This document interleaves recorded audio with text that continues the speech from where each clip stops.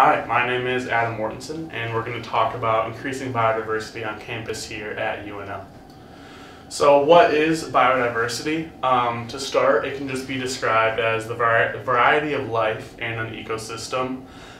Communities of living ecosystems and their environments include deserts, rainforests, and then here in Nebraska, mostly grassland. All species are interconnected, and that's why biodiversity is so important, because there are really complex interactions between everybody involved.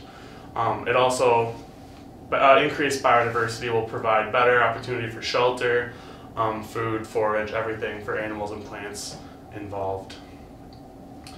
So now we're going to talk about why is this important to a greater extent.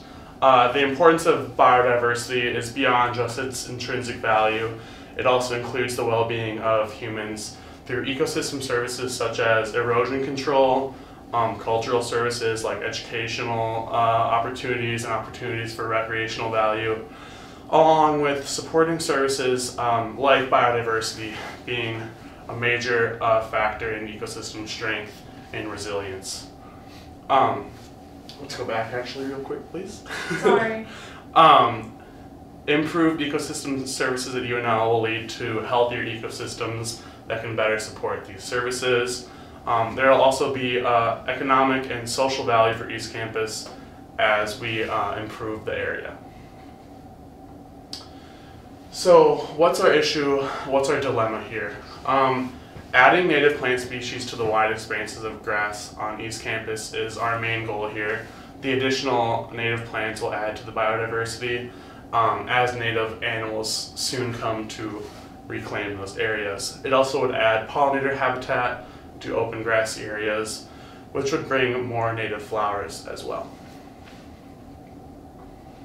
So here is our map of East Campus, and you'll see a lot of these kind of open, grassy, just sodded areas that don't seem to be doing much right now. We feel like these areas would be important places where we could increase biodiversity by planting some native grass species there. Here's our mind map that we constructed while working on this project to kind of visualize where our ideas were taking us along the way. Obviously focusing on biodiversity, kind of moving out from there. So, factual and scientific information for increasing biodiversity on campus. We wanted to look, are there examples close by? What can we base our ideas off of? And luckily, we have 9 Mile Prairie, believe it or not, 9 miles from campus, which is an excellent resource for us. It has 230 acres of tall grass prairie, and it's a perfect blueprint for what we want to do with East Campus. It's home to multiple endangered species like the white-fringed orchid and the Massasauga rattlesnake, and over 80 species of birds as well. The prairie is in full bloom June through September. It goes dormant in the winter, although there are some plant species that maintain their structure throughout the year. So it was initially purchased by the University of Nebraska Foundation in 1983 with a donation from Miss Margaret Hall. It's one of the largest tracts of tall grass prairie left in the Midwest, which means it serves as a nationally important laboratory of study for grasslands. Also, it's a seed source for local genotypes of species for prairie restoration efforts, which would be very important for our goal here on East Campus. It's also one of the longest studied areas in Nebraska. So working on this project, our group had to decide what's our environmental ethic, what's important to us, and how will that guide us to a goal in the end. So we decided that we place biodiversity very high on our list in priorities. Humans are just another member of a massive ecological web. That being said, we have to acknowledge the place of importance and the incredible ability we have to make change in the environment. In regards to our specific ethical approach, we decided on the common good test being most effective, as it applies itself well in this situation as we look at the common good for all species involved, not just people, plants, animals, everyone using the space. In the current era, the change that we have had has mostly been negative, but that doesn't mean we can't make progress and fix issues we've had. We need to preserve and protect land that still exists while focusing on repairing damage that we may have done before. And we decided that we could distill this idea down to a pretty simple question, and that is, what can be done to improve the situation around me? What actions can I take to make this place more beautiful, more beneficial, and a better place for everyone involved? So now we'll talk about our stakeholders, because people will be very interested in our project here. Some main ones to look at would be the faculty, staff, and student body, as increasing the biodiversity, planting these natural grass areas would have a lot of educational value, improve curriculum and opportunities for students on East Campus who are especially looking at a lot of natural resources and added programs.